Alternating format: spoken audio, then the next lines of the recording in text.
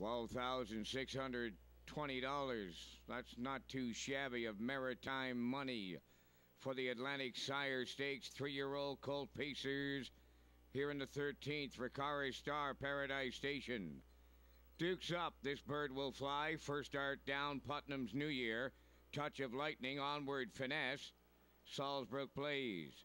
And Salzbrook Blaze off stride at the start. There they go. Dukes Up leaving. Touch of Lightning. He can fly off the gate. And he's 3 high as Claire guards the rail, but he lost it here. Ricari Star jumped it off, and they were sliding into the turn here. Up front, Touch of Lightning cleared. Second now at the rail is Dukes Up. Up into third, This Bird Will Fly. Racing up fourth, Putnam's New Year. Then in fifth towards the inside, Paradise Station. First start down is 6th. Then it's Onward Finesse 7th. Ricari Star is 8th. And Salzbrook Blaze 9th. 28-4. That's the opening quarter. Midway around the paddock turn. Touch of Lightning unchallenged. On the lead here with Earl Smith.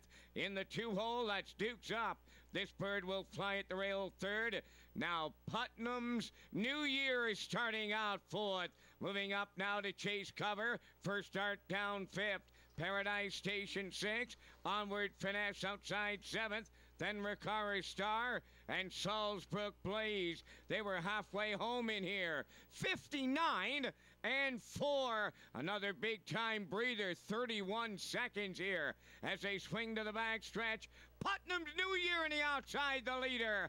Touch of Lightning will guard the rail. Then in third, Dukes Up. Fourth, This Bird Will Fly. First start down is 5th. They went to third quarter. I'll tell you one thing, folks, a whole lot quicker than the second. 1:28 flat down at 3/4. 1/8 of a mile left to go. In at the rail, the lead belongs to Touch of Lightning. Putnam New Year on the outside. Dukes Up is third. This Bird Will Fly coming on at the rail. Deep stretch now in an all-out drive to the wire. Dukes Up and Barrio. Touch of Lightning did all the work. He's second.